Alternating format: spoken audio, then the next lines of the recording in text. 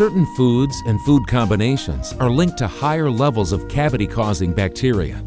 Although poor nutrition does not directly cause periodontal disease, many researchers believe that the disease progresses faster and is more severe in patients whose diet does not supply the necessary nutrients.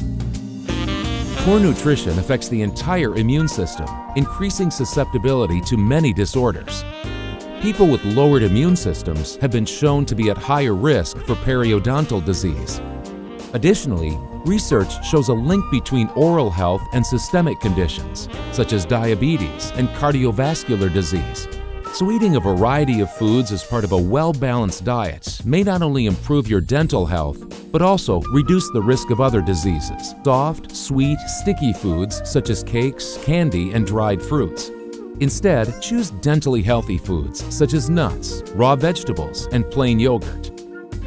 Keep your mouth moist by drinking lots of water. Saliva protects both hard and soft oral tissues. When you eat carbohydrates such as crackers, cookies, and chips, eat them as part of your meal instead of by themselves. Combinations of foods neutralize acids in the mouth and inhibit tooth decay.